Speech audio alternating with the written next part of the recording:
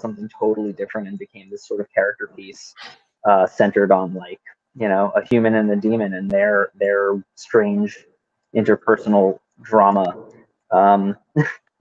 And yeah, it really just kind of took on a life of its own as I was writing it. I definitely didn't come up with the idea intending for it to be what it was, but I'm happy with what it turned into. Wow. So Lee, how did you and Joe start collaborating on doing this movie? You want to answer that? Yeah, well, basically, Lee wrote the movie, and he asked me to take a look at it. And, you know, what do you think of it? And I was very proud to read something that he had written, because, you know, it's not usual for Lee to kind of write something and put himself out there, right? I guess anyone's that way. You kind of put something out there, and you don't really want to hear any critics. But I read the script, and I thought it was really doable. I said, this is something that can probably be made into a film. So he said, you think we can do it? I said, well, I'll reach around to some friends and see if we could pull up the money to try and get the movie made. And that's what happened. We just reached out to family members, reached out to friends of mine, just to try and see if we can just scrape together as much money as we could, you know, to help Lee put forth the movie. And that's what happened. Once we knew we had money to make the film, and it's extremely low budget compared to, you know, what you see out there in compared to anything world. Low budget. What's that? It's low budget compared to anything. Yeah, it's low budget, ultra low budget, micro budget. But the point was that once he knew that the funding was there, he started, you know, moving ahead with, you know, connecting with his friends and reaching out to friends of friends to try and put together this film, and that's how it started. And it's been in the making since 2016, Lee. 2016. I wrote it in 2015. 2016 is when we actually started the ball rolling with the proof of concept. And then the film was actually made in 2017. Mm-hmm. And then, you know, by the time you go through the editing and get all the film up and running, then you got to try and get a distribution deal.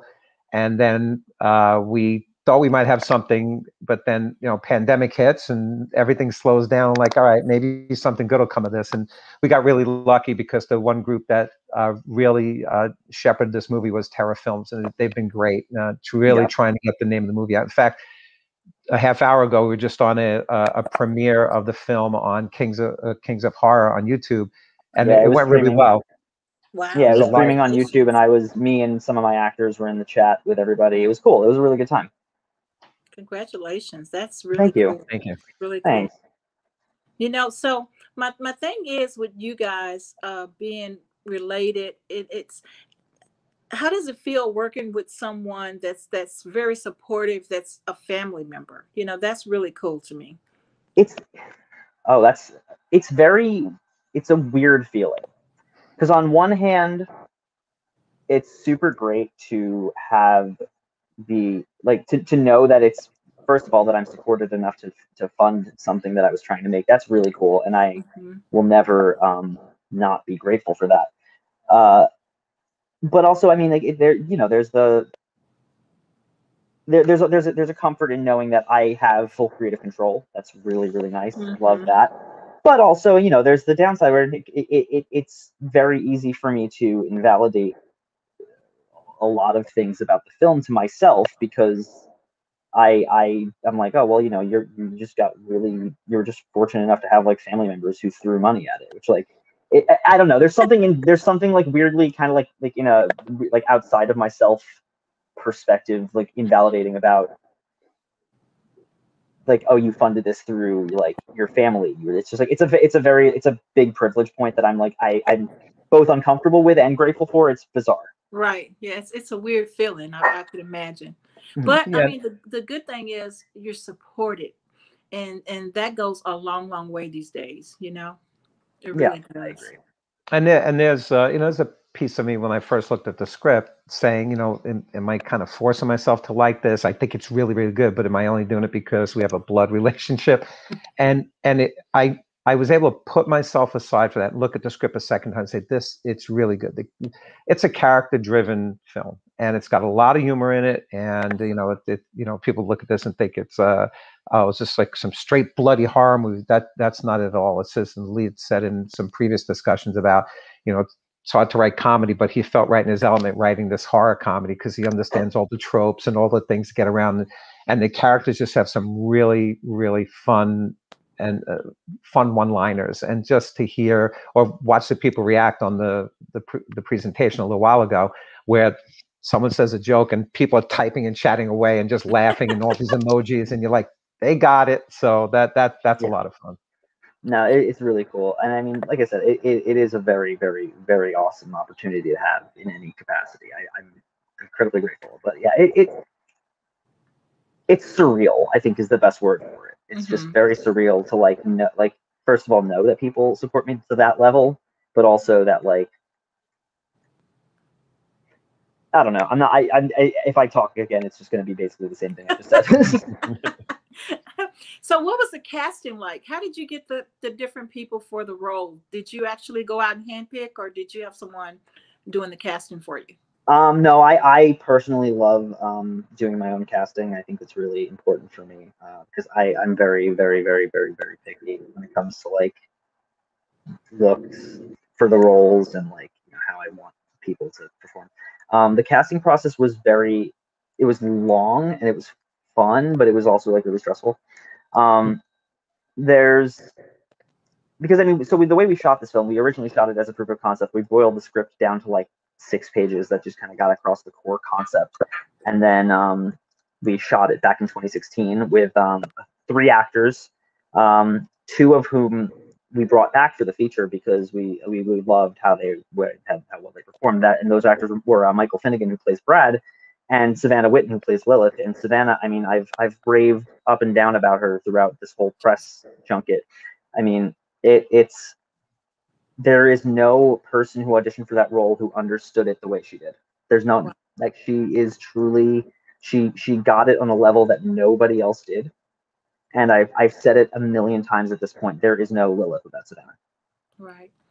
Well, that's good. I mean, it looks like, at least from the trailer, it looks like everyone is a good fit for their roles. And so you can see the chemistry, just the actors can, just kind of, what I want to gel together pretty much. Seem like they really did gel together. So yeah, I mean, I'll sing my cast's praises to till the end of the freaking world. But they're so talented. Every single one of them is so talented and they're so good, and they all brought exactly what I needed them to bring. But also I was fortunate enough to get several people who had either knew each other pretty well at that point, or had worked with each other previously and knew each other through school. So there was a lot of really natural chemistry on that end. I mean, Nell and Taylor, who play Jenna and Charlie respectively, the 2 of them, they went to school together and they have electric chemistry to the point where it is they will go off book, and I'll let them go off book just because I know it's going to be hilarious when they do. Right. They have such a good comedic banter together, and it's really funny to watch. And there are several times that I let them do that, and a couple of them made it into the movie because I was like, this is too good to not keep. And Kami, what was interesting, you talk about the casting. The movie was shot over 34 days in a row. I think there was 1 day off. But I only got to be on the set maybe, I don't know, a dozen days here and there, because mostly I was running people to the train station or picking them up or bringing food for the team to eat. Yeah, I was the production assistant as well. So, but anyway, you'd sit there and watch these young kids, just amazing talent, go through a scene 1 or 2, 3 takes, and you say, wow, that looks really good. But then to come back and look at the dailies and see that there's something there, and it's clearly not quite finished because you're only looking at whatever scenes were shot for the day. But when we saw the very first rough cut, which was, again, months later, just to kind of assemble something together, see what Lee wanted and what he liked, to see the performances that came out of that group is just stunning. And it amazes me because there has to be so much talent out there that is untouched and untapped. And we talked before about how do you go about making these movies. It's easier today than ever before to make a movie. Some people are shooting movies on an iPhone. All you got to do is reach out to friends of friends of friends, and you'll find out that someone knows someone who knows someone who wants to do this and do it for very little money because they believe in the concept. And before you know it, you've got something, and you know, you hope you can catch fire with it. So, but I'm just amazed at the talent behind the camera and in front of the camera. Just stunning group of people. So the movie's going to be premiering. Has it already started premiering, or? Yeah, today it dropped. Today, on, yeah, I knew it was close. Yeah, all VOD platforms. It dropped today, and then Kings of Horror just premiered it on their YouTube channel that couple hours ago, and it you know, we had 200 something people watching live with us, which was really cool. That's good. That's real good. Yeah, it's on. It premiered on Amazon Prime today. It's on Tubi TV, which is free. It's on Kings of Horror, which is free, and it's supposed to also be premiering on Google Play.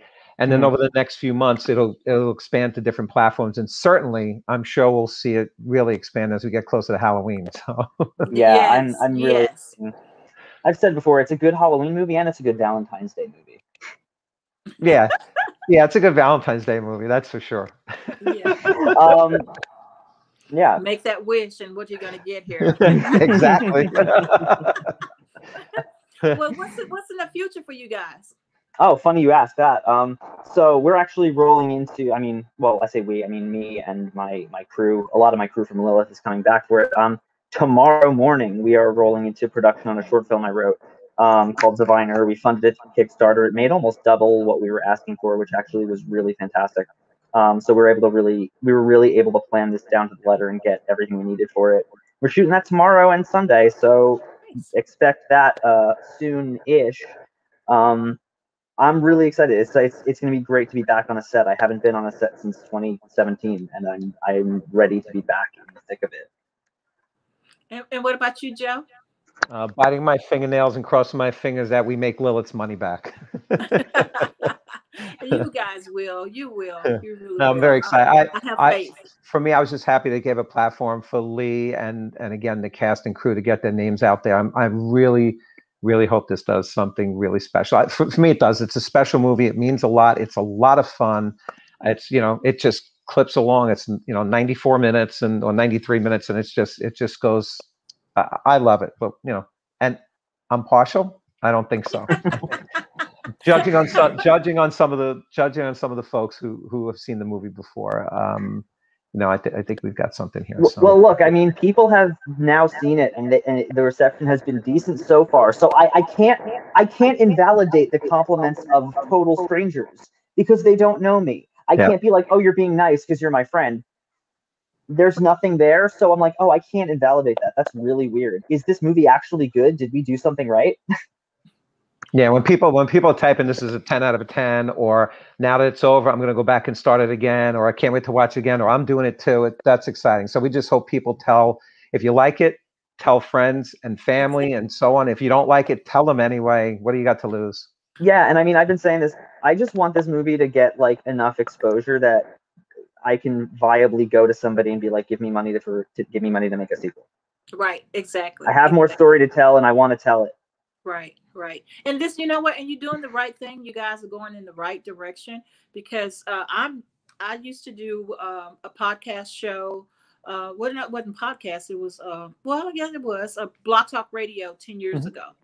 And so someone said to me, Kami, you know, we missed your show.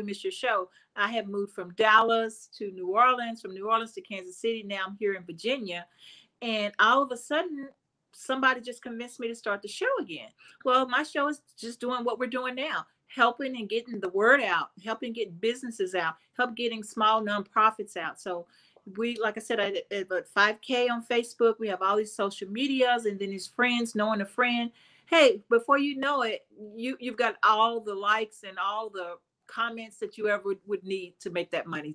So Lee, look up. You got it. You guys are moving in the right direction, and I'm very proud of you. Thank you so much. I really appreciate that, Kami. Thank you. That means a lot.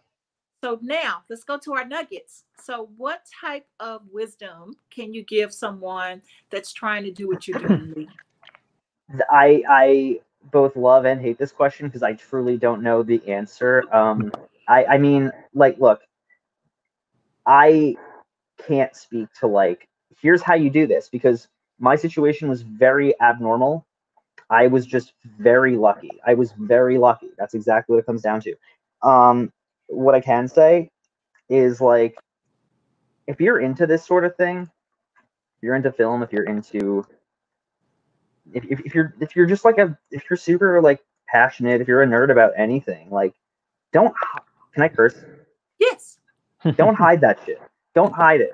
It's like, you will form connections that you never would realize you would if you don't talk about, like if you talk about the things you're passionate about, you will find people who are also passionate about that thing.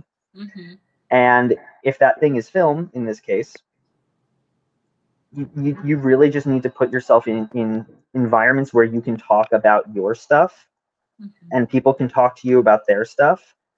And that's how you make really good connections. I mean, that's how I've kind of made the connections that I've needed to make to get where I am, was just, just kind of by putting myself in situations where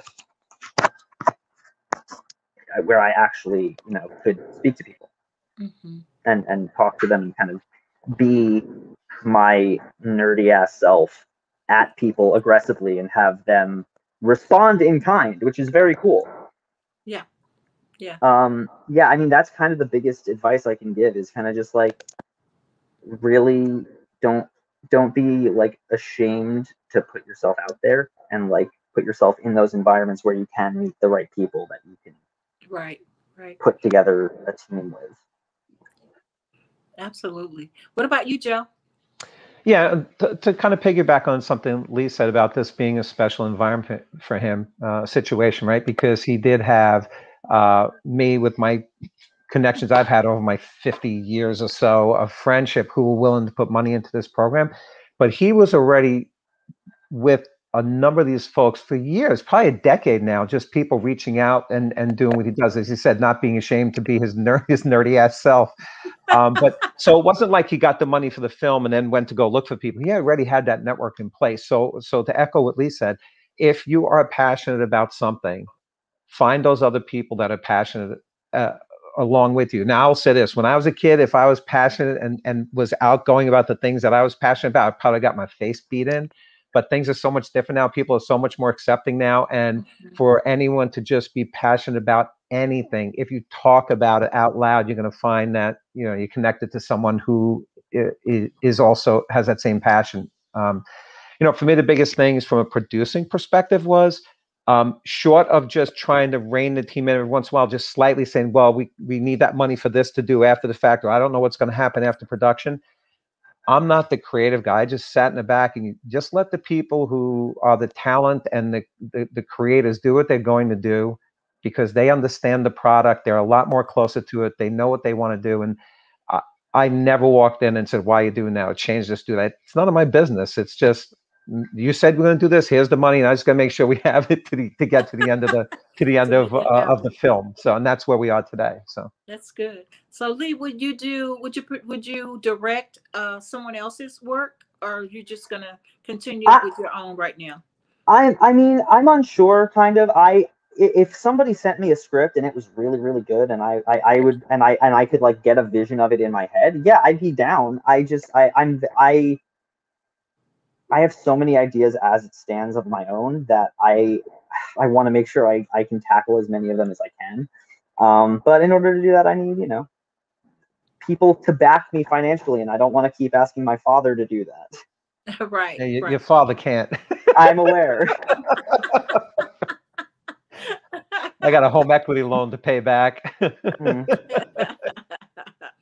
Well, help my father pay back his home equity loan. Watch Lillith. I'll watch Lillith. Yeah, exactly. Well, and the cool thing is, eventually you guys are gonna look back on this and you're gonna go, "Wow, look at us now," because I have met people, different celebrities that started off, going back to the day. I'm dating myself now. Don't judge, Lee, but dating back to Dr. Dre days. I met them a long time ago. If you looked at the last movie that they made, I was the person in Dallas at the skating rink when they just started. So just to see people like that, and growing up with the radio station and doing different things, you get to meet these celebrities as they start off at the bottom and make their way all the way up to the top. And so it's amazing, and I'm very grateful to be able to meet a great movie guy like you, and be able to say that, hey, I knew Lee Wynn, when he just started out, and it's really cool. It's really cool to see people grow. I mean, look, I've said it before, and I mean, I repeat this often. Like, I don't aspire to celebrity. I don't really want that. I literally, what I want from this, I just want to keep making enough money and quote unquote exposure to continue making the things I want to make. That's all. And that's good. That's humble. That's really good. That's really good. So, well, you guys, I appreciate you being on the show.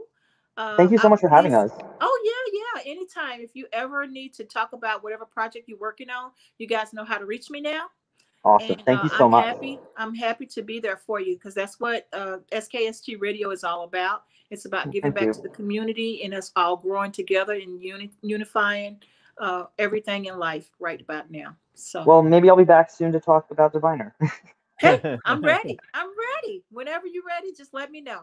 Thank you so much. Thank you so much, Kami. It was great meeting you. Yeah, so nice to meet you. Thank you for having us. And please go to our YouTube and like and subscribe and share, because we're trying to build our YouTube so we can get interviews like this out in the public.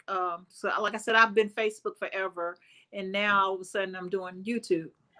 We'll certainly do that. Thank you so much. Times are changing. Oh, you're welcome. Until next week, everyone. We'll see you right here on skstradio.com. Bye-bye. Bye, everyone. Thanks, Be guys. safe. Have a nice weekend. You too.